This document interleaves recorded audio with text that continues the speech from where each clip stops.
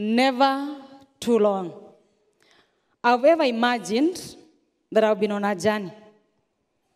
And it has taken some time. You anticipated to be there on time, but it has taken some time while on the road.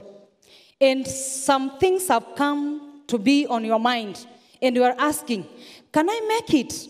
Am I going to be there on time? Can I be able to be in that venue at the right time, speak to the right people, and maybe deliver what I wanted to do? Sometimes I've asked myself, when I have taken time and I am there at that place, am I going to give them the best? Sometimes I just sit down and ask myself, when I've been called for a certain assignment, and I've been told, Edna, you're supposed to be here by this time, and our program is supposed to take such and such minutes, am I able to beat that time? Am I able to sit there and be able to give those people whatever they need? Sometimes in this world, we have walked and people have seen us. Sometimes we have even misrepresented the one who has called us. But today, I want us to picture something about Jesus Christ. That the journey we are in, the journey that we have taken, and the one who has called us is just right here with us. But one thing that is supposed to ring in our mind, we have been told all over the years that Jesus is coming. And we know for sure he is coming. But for us who have been waiting, it seems that God is taking too long. But I'm here to remind you today, it is not wrong, but God is coming back again. But just before then, there are things that we pass through. There are things that we pass in, and there are channels that we need to go through. But it is not going to be too long for us as we wait for our Jesus Christ. Hallelujah. So this morning, as we figure out about never too long in this journey, but what are the things that I need to put on as a Christian as I wait for my Jesus Christ? Then one writer said this, that discouragement is dysfunction of the past, distrust of the present, and distrust of the future. What am I saying? That when I am discouraged on this journey, that I have dissatisfaction of the past. I am not satisfied of the things that I've been going through. But at the same time, I am not able to say that the things that I'm passing through in the present world, they can make a meaning. But what about the future? I have lost trust. I don't trust anything about the what? The future. And the journey of a Christian who is going home, it is all about the future. So if I lose trust of the future, am I able to get home? Because our ultimate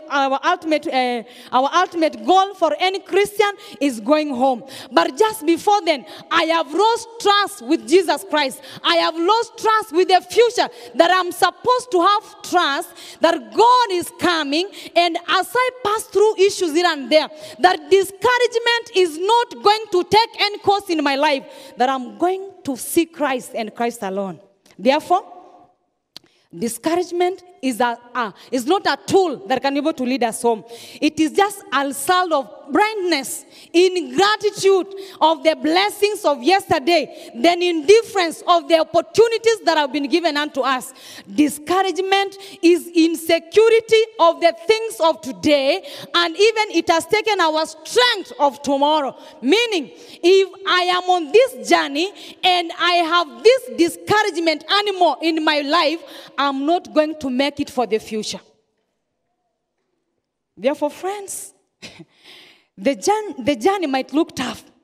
Things might look discouraging, but never be discouraged. Hallelujah. Because you are going to feel insecure and lose the strength for what? For tomorrow. We need this strength for us to be able to keep on. Therefore, friends, do not allow discouragement to come into your life. Why? It causes you to be unaware of the presence of God. Discouragement. It causes you to feel that God is not here. You are unaware that God is ever present. And we know that our God is always concerned of our needs as fellow human beings. And He has given us promises. But when I get discouraged when I am on the road, it gives me unbelief of the promises of the Word of God. Remember, the Word says, do this. But when I am discouraged, this word will lose meaning as I am living in this world. Why? Because I know the devil wants to put in me unbelief. And unbelief is the greatest tool that can be able to drive me away from Jesus Christ. Therefore, friends, do not be discouraged. It is not going to be long. Soon we are going to be there. So do not be discouraged, because this is one of the greatest tools of an enemy that is using to capture our minds, to tell us that our God can never be able to do impossible things in our lives. But I'm here this morning to tell you that our God is God of impossibilities. He delights doing the impossible things for the people to know that you can never limit God. But God can be able to go an extra mile. Hallelujah. You can never be able to limit God. And therefore, and when God says He delights to do the impossible, it is because He wants to open our eyes and we be ready to see that the promises of God are yes and amen. They remain true. They will never be changed. Therefore, friends, we do not have hopeless situations in life. We do not have hopeless. Sometimes I walk around and hear people say, I am hopeless. We do not have hopeless situations in life, but people have grown hopeless. People have grown hopeless. And this morning, we are going to see and go in deeper into the Word of God and see, when I am discouraged, but I have Jesus Christ, what am I supposed to do? When I feel that I am hopeless and I have Jesus Christ, what am I supposed to do? Because He can be able to change situations. Therefore, do not feel discouraged. Hallelujah. See and look to Jesus Christ. Know that He is the author and finisher of your faith. He can order things in your life. He can rewrite your biography. He can be able to move the unmovable things. He can be able to move and roll away the stones in life. And He can be able to see into our situations and speak to them powerful words of life. Hallelujah. Therefore, I'm inviting you to the book of John, chapter 5. One of my best sermons that I love. That God is speaking to us one-on-one. Chapter 5, I'm going to read from verse 1 up to verse 8. So quickly follow me there. Chapter 5, the book of John in the New Testament. John is one of the beloved disciples of Jesus. He's writing to us. He's saying, chapter 5, verse 1, he's saying, after this, there was a feast of the Jews. And Jesus went up to Jerusalem. Now, there is at Jerusalem by the sheep market a pool, which is called in the Hebrew tongue Bethesda, having 5 porches. Verse 3, in this lay a great multitude of impotent folk, of blind, halt, withered, waiting for the moving of the water.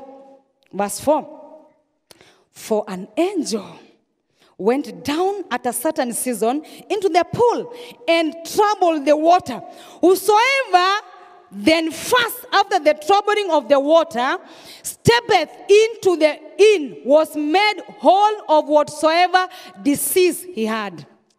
And a certain man was there, which had an infirmity 38 years. When Jesus saw him lie, he knew that he had been now a long time in that case. He said unto him, will thou be made whole? Verse 7. The impotent man answered, Sir, I have no man. When water is troubled, to put me into the pool. But while I am coming, another one steppeth down before me. Verse 8. Jesus said unto him, Rise, take up thy bed and walk. In the sheep market, there was a pool that was named Bethesda. My focus is on the Bethesda, on the pool, and what happened until Jesus comes in. The word Bethesda means a house of grace, a house of mercy. And we see the pool in verse 2, in verse 3 saying, in verse 2, now there is in Jerusalem by the sheep market a pool which is called the Hebrew tongue Bethesda, having how many porches? 5 of them. Now look here, my friends. Bethesda means a house of mercy, a house of grace. There, they lay people of different diseases, a house of grace, a house of mercy. But there, lay people of different what? Diseases. I just want us to look into these words. A house of what? Grace. A house of mercy. A house a house that can be able to give people a new beginning. But in that house, there lay people of different what? Diseases. Something struck my mind. Something struck my mind. I know we are Christians going to heaven. And when we come to the house of God, where we expect to find mercy and grace, in the same house of God, we find people who are sick. Hallelujah. We find people who have troubles. People who are walking in here. Those people have been without food. People without a shelter. People who have been going through troubles here and there. I am told in that house, there lay people who are of different what? Diseases. They lay there. They were just sleeping. And I'm told in verse 4 that as they were sleeping in that place, I am told from another commentary that they even made sure there was a shed that was made. That when you come, because people used to visit the place, when you come to that place, you can be able to find a place to lie down, never to be scorched by the what? By the sun. They knew that the angel of God will come down to the pool, and once he comes down to the pool, he will trouble the waters. Then what happens? That whosoever goes down to the pool, the first one, he'll be healed of the diseases. Hallelujah. Whichever disease that you are ailing from. But let me come back here. I am told the pool had 5 porches. Let me remind you, friends, that the church of God has an entrance. Hallelujah. The house of mercy must have an entrance. The 5 porches, it is a representation of the knowledge of the word of God. Hallelujah. Representation of the word of the word of God. And that word of God is leading us to the truth and the promises of Jesus Christ. Hello? Am I speaking to someone here?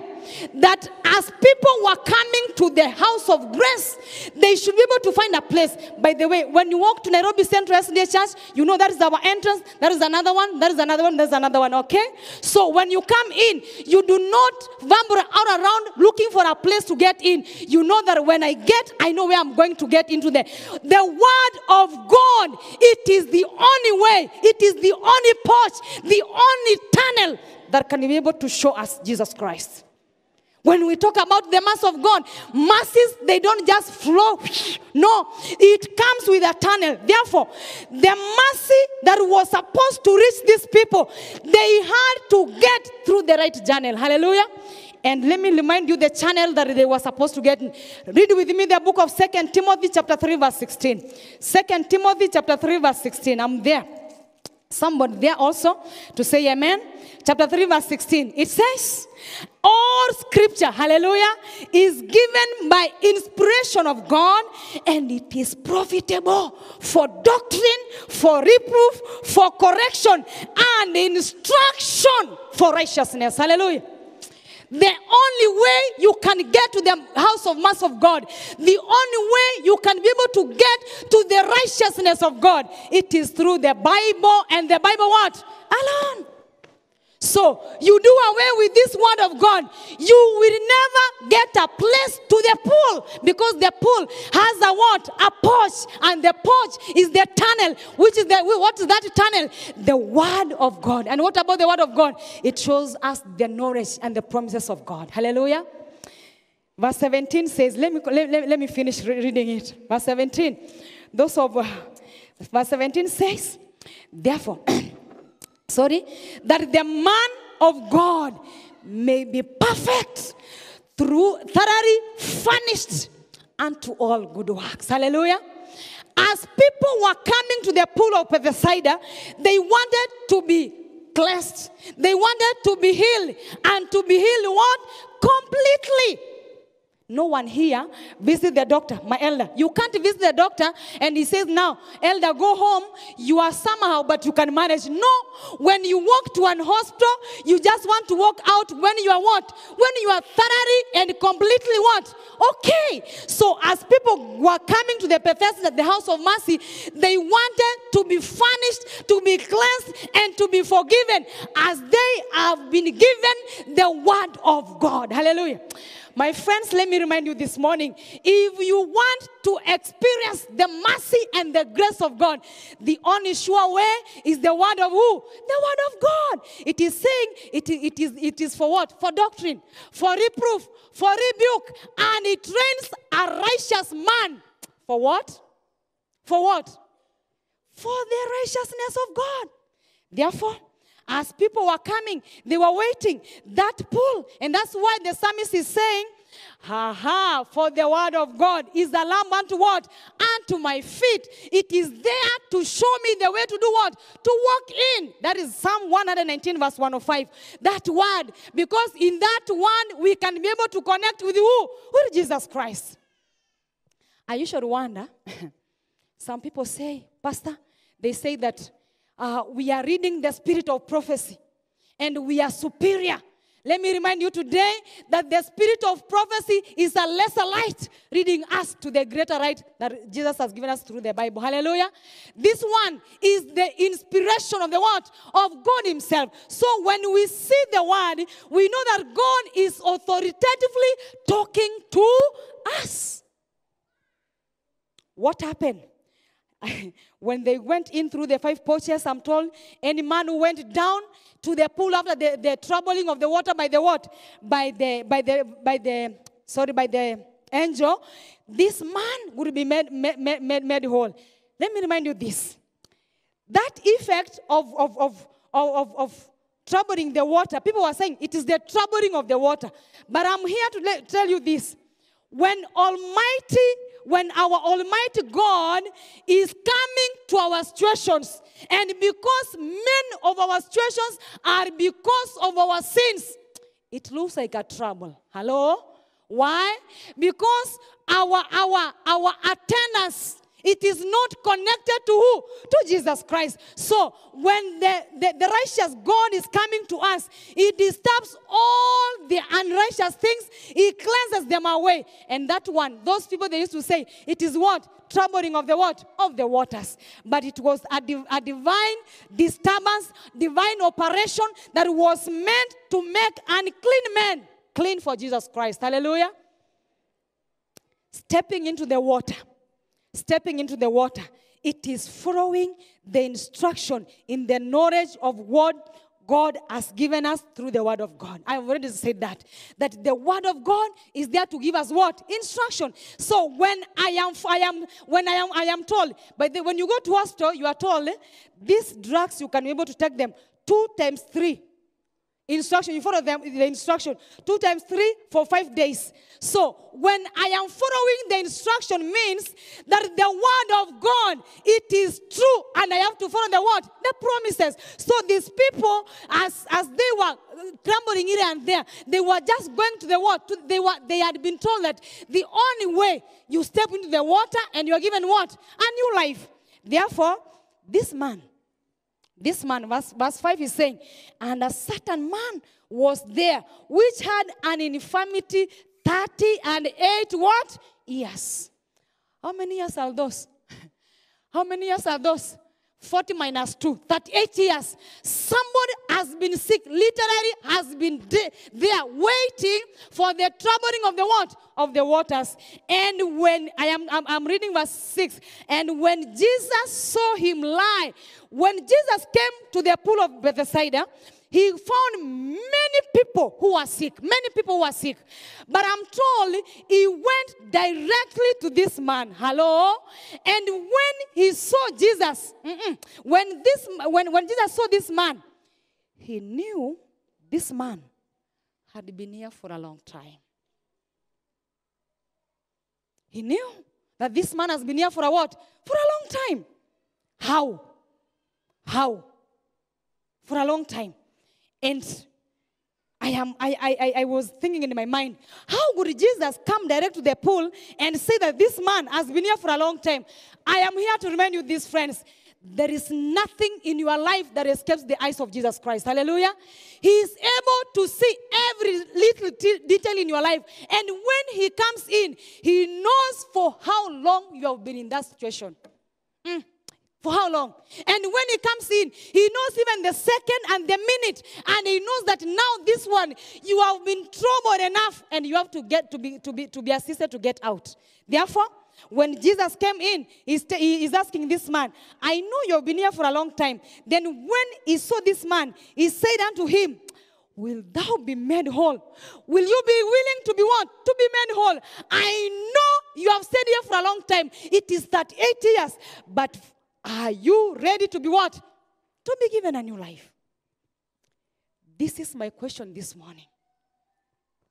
Many times, we have been complaining to Jesus Christ. I am economically crippled. Lord, even you know my family is just coming down. You know I have heartaches here and there. But sometimes you have been in a problem just in a few days, in a few seconds, and you are complaining. And when Jesus comes, he just comes directly to this man, to this person who has been there for a long time. And he says, I know you've been here for a what? For a long time. Friends, nothing escapes the eyes and the ears of Jesus Christ. He's able to read into our what? Into our issues. And when the man is asked, oh, my friends, this is another one. When the man was asked, will thou be made whole? Are you willing that you be given a new life? Are you know, when Jesus was asking this question, he did not even tell this man, you know, I am Jesus Christ. Now, do you want to be made whole? No. He asked this man, are you willing to be made whole? To be made whole. And the silly answers that this man gives here. Sir, I have no man. Did Jesus ask him of a man? No, he was not asked of anything. The only question here is, do you want to be whole? Then he's saying, you see, Jesus, I do not have a man. Who to do what? To put me into the troubled water. But while I am coming, someone passes over me and they step to the wall. Jesus did not need all this explanation. The only question was, do you want to be whole? Hello? Can I speak to the young people? Jesus comes to your life and asks you, so and so, do you want a partner in life? Oh, you see Jesus? The other one I was talking to, oh, I don't know what happened. She said, I'm not beautiful. Do not explain yourself before Jesus Christ. The question is, do you want a partner in life? Yes or? Hello? Jesus comes to your life and asks you, elder, do you want your children to be given this and that? He has not asked you whether you have taken them for a diploma or a degree or a master's program. What Jesus says, are you what? Willing? Are we there, friends? Sometimes we give God excuses. He has not even asked us a way out. You see, sometimes back, I was talking to another lady somewhere. She came to me, Pastor, I have been praying for my daughter for 6 good years to get a job. I'm like, 6 years, okay.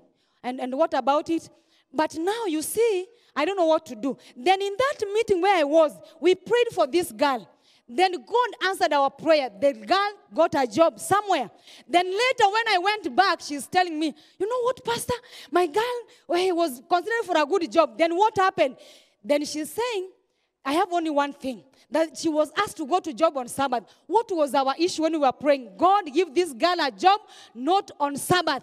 Then she's saying, Pastor, no. Remember, my girl has been asking for a job for how many years? 6 years. So, no excuse. She's going for that job until sometimes when she has gotten enough money. When do we get enough money, by the way?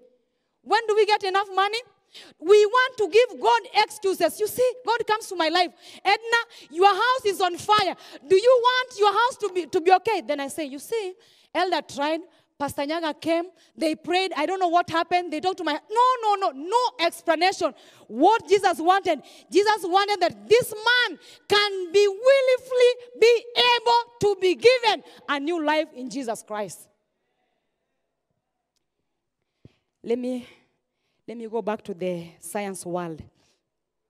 The man was giving excuses. But before we get to verse 8, Sir Isaac Newton, first law of motion. I'm not teaching physics, but anyway, hear this. It says, everything continues in a state of rest unless it is compelled to change by forces impressed on it. Everything, it is on motionless.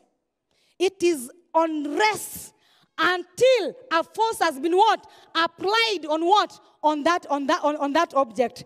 Meaning that in our Christian walk, everything is stagnant. Everything is not moving until the word of God comes to effect our ways. Hello? See, verse 8 is saying, Jesus said, after hearing those excuses, Jesus said unto him, rise, take up your what? Your bed and do what? And walk. And immediately, I'm told in verse 9, and immediately the man was made whole. Hallelujah. Sir Isaac Newton is saying that everything is in a rest state. Everything is motionless unless given what? A push by the what? By the a force by the what? A change is given to it by a force. Meaning, this force I am talking here, I'm borrowing words from Isaac Newton. This force that must be effected on the object who is me, it is the word of God. Hallelujah. When the word of God goes forth, a change must begin automatically. Hallelujah. It might take 40 years. It might take 100 years. But when the word of God comes forth, there must be a change. Hello? Don't mind for how long you have been without children. Don't mind for how long you have been without a job. Do not mind for how long you have not been able to get a husband. No. When the word of God says it is time, it will be a change. Read with me the book of Hebrews. See what the word of God says. The word of God says, chapter 4, verse 12. Hebrews 4 verse 12, it says, for the word of God is quick and powerful and sharper than any two-edged sword, piercing even to the dividing asunder of soul and spirit, and to the joints and marrow, and is a discerner of the thoughts and intents of the heart. Hallelujah. That word, powerful. When it gets to me, it discerns, it cuts even to the what? To the bone marrow. The word of God can make a change if you like it in your life. That word. The word of God, what does it do? Remember in the book of Genesis, this one you'll go and read by yourself. Genesis 1, verse 1, 2, 3. It says, in the beginning, there was heaven and what? And earth. And the earth was formless, was void. And the Spirit of God was just hovering on the what? All over. But in verse 3, when you read, it says, and God said, let there be what? Be light. And what happened? The word of God is powerful. And when it gets into us, it takes us out of the prison of hopelessness. Hallelujah. It doesn't matter for how long you've been in that trouble. But the word of God is a window to anyone who is willing to open for it. And when it gets to your heart, my friends, it takes you away from the prison of what? Hopelessness. It gives you a new look to Jesus Christ. See this man. Jesus said to this man, rise and take up your what? Your bed and do what? And walk. And immediately this man was able to do that. And he just walked away. Hallelujah. What happens? What happens? When the word of God it is in our life, it increases our faith. Hallelujah. It increases our faith. And faith is just believing of something that are unseen. Therefore, when my faith is increased, it also gives me strength to withhold on to the promises of Jesus Christ. Therefore, my favorite writer writes this in the book, Our High Calling, page 119. Sister White says, faith is not a happy flight, a happy feeling, or a happy feeling. It is simply taking God at His word. Hallelujah. Believing that He will fulfill His promises because He said He would do that. Hallelujah. Meaning, you are not going to help God to fulfill His promises. So long as He promised, He'll do it. Hallelujah. So, even if I have been sick for 40 years, and I know God has said, call unto me, and I will answer, and I'll give you a new life, it will never be too long for me. Jesus Himself will do what? Will come down and answer that because He has said it. In another book called Desire of Ages, page 166, paragraph 3, she says, this man's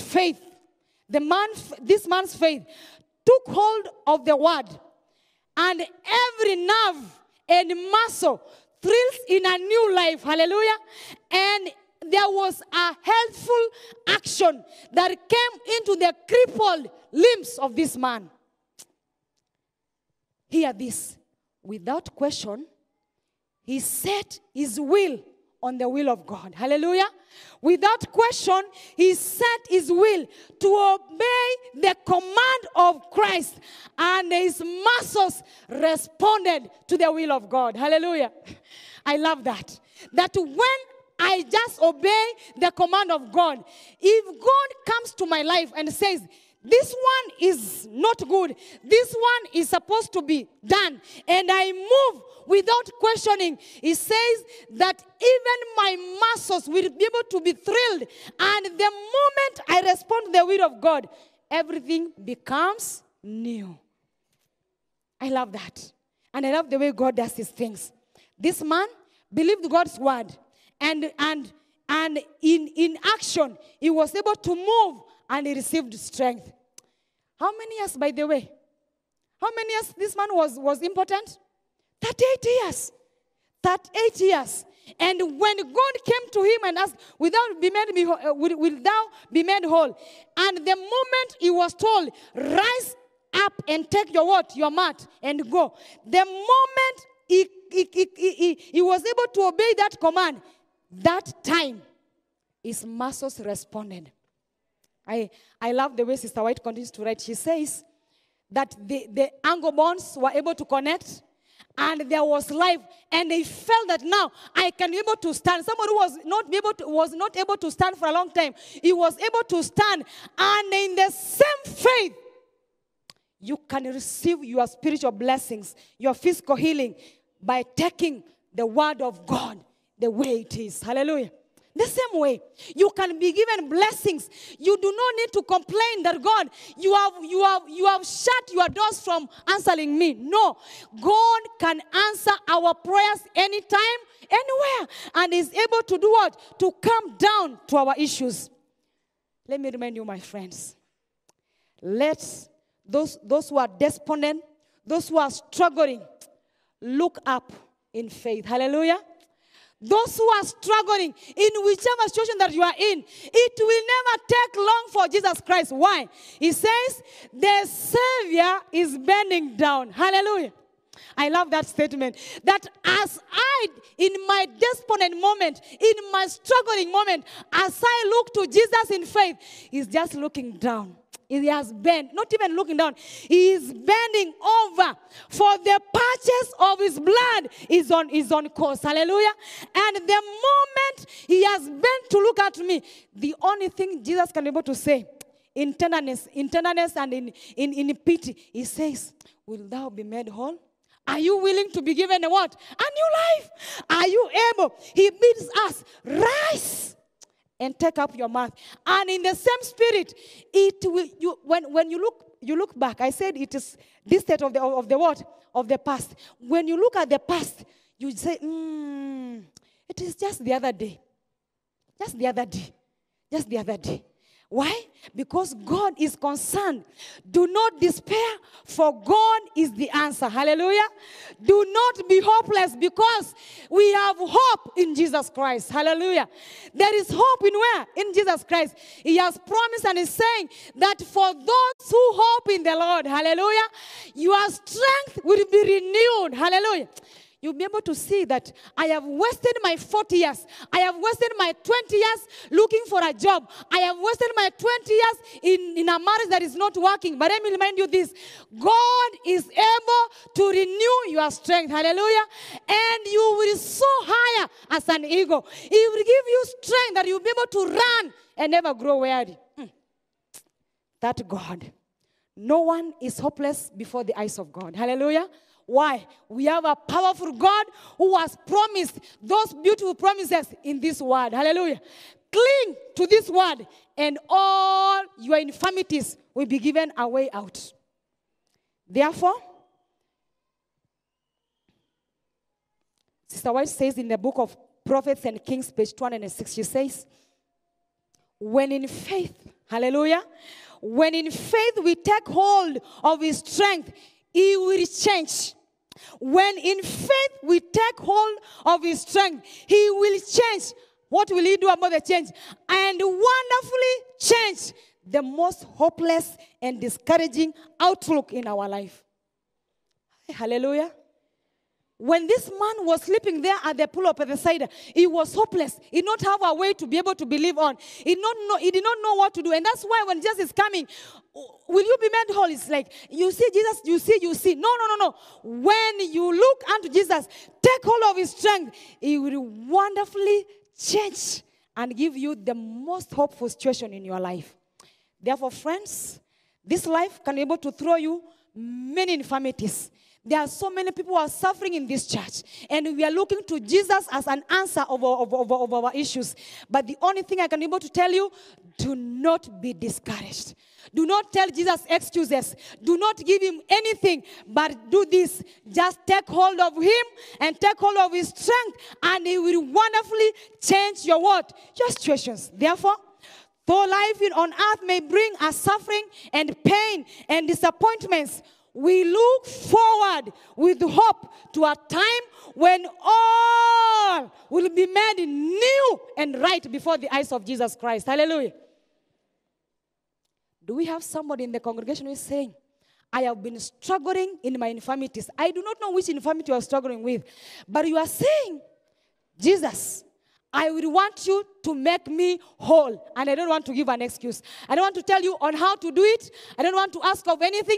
But one thing I am asking, that God, may you heal me of all the infirmities. Take them away, because I think it has been long. But I know you know it has been long. And now you're going to change everything. Is there someone in the midst who is saying that God, change my infirmities and make sure that you are going to give me a new life in Jesus Christ? Let me see. Let me see. I know people are struggling. In this church, we have different infirmities, but God is speaking unto us and is telling us he will wonderfully do what? Change. And before these kids come to sing, I'm going to pray. The way we are, I'm going to pray. But ask yourself, have I given Christ time? Am I able to obey what he has commanded? And if that is what you are saying, just raise up your hand. Just raise up your hand. Eternal God, these hands are just saying, that God, I have been in this situation for a long time. But one thing I know, you know and you understand. Now come to our issue and change them and do it according to your will. And make us to be subjects that are going to be able to glorify your name, because God, you have given us power and grace to be able to hold on to this word that you've given unto us. Let this word speak to us, change us, and give us new life in Jesus Christ. For we pray and trust in Jesus' name. May God bless you.